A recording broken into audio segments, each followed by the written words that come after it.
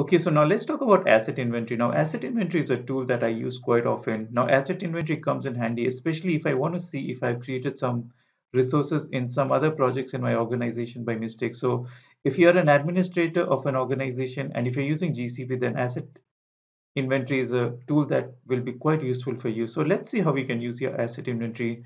Now, to do that, you can just search for your asset inventory. So you can find your asset inventory over here. Now, another way of accessing your asset inventory is you can go to your hamburger menu and here inside your IAM, so you can go to your IAM section.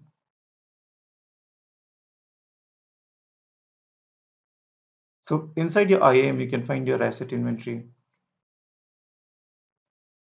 So this is your asset inventory. So let's open our asset inventory. Okay, so once you open your asset inventory, you can see an overview of all the resources that you have created within this particular project. Now, that's one thing you need to remember. So this particular asset inventory is specific to this project. So you can see that most of my resources are within the US Central 1 region. So let's open this particular US Central 1 region. And here you can see that I've created my bucket, I've created a disk and instance. So I have a virtual machine within my particular US Central 1. That's why you see multiple resources. I've also created a few cloud functions as well in my US Central 1. And let's go back again. So let's go to the overview.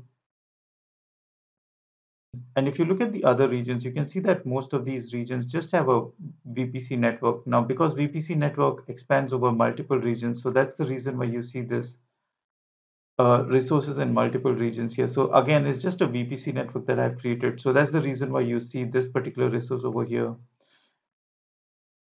And similarly, you can also go to the resource section and you can search for any particular resource that you've created. So what you can do is you can also search by asset type. So since I've created a cloud instance, I can see I should see a compute instance asset type over here as well. So let's click on view more and let's search for a compute instance. So you can click on this compute instance and you can search for apply.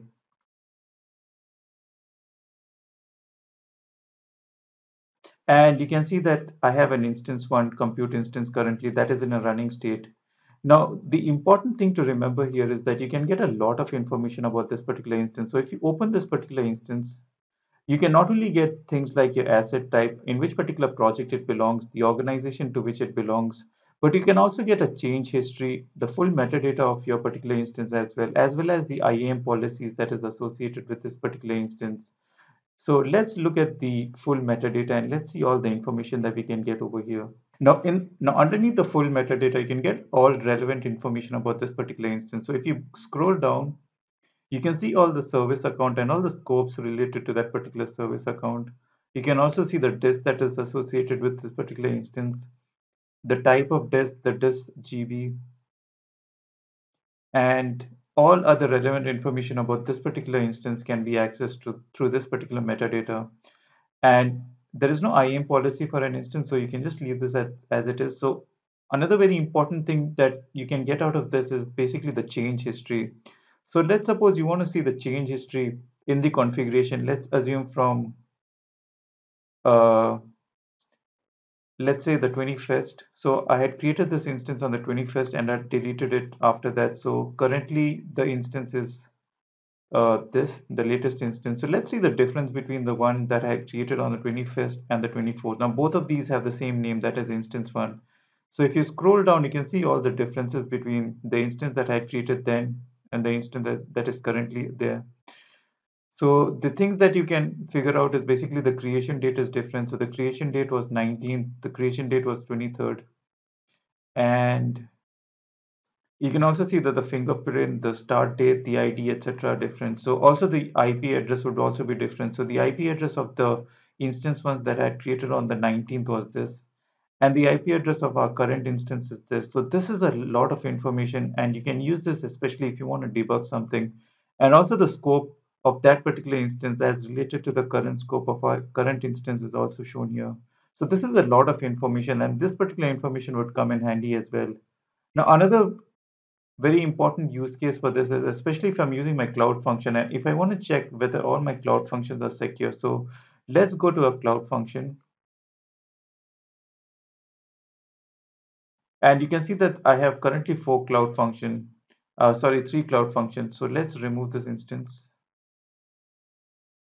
And let's check the cloud function. Now, if I want to check whether my IAM policy associated with function 2 is all right, so let's click on this IAM policy. And you can see that this particular function has got all user. So basically anybody can access this particular function. So if I want to have a overview of all the function and if I want to check the policies related to these functions, then this is a good way to check that. Now, similarly, you can get metadata information and all other relevant information for my function as well.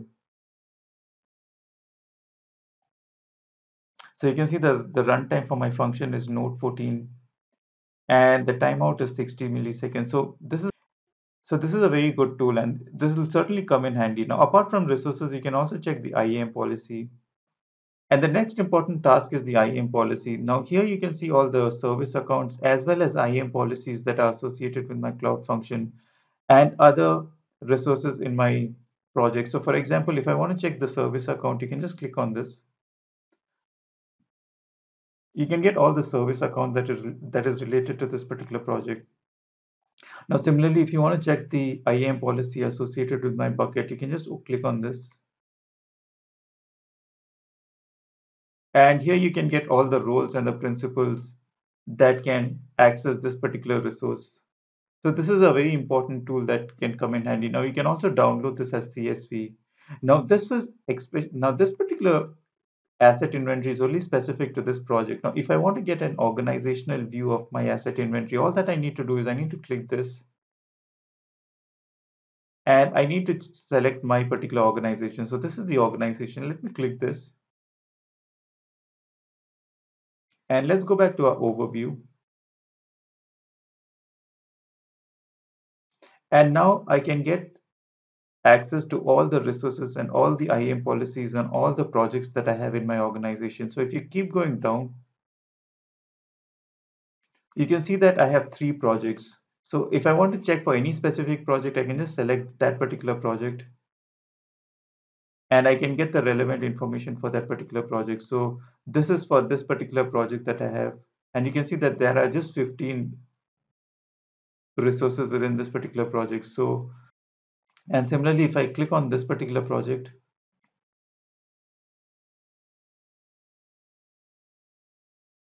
you can see all the resources that are there in this particular project. So this will give you an overview of all the resources in all the projects within my organization. So I hope this was a useful section. I will see you in the next.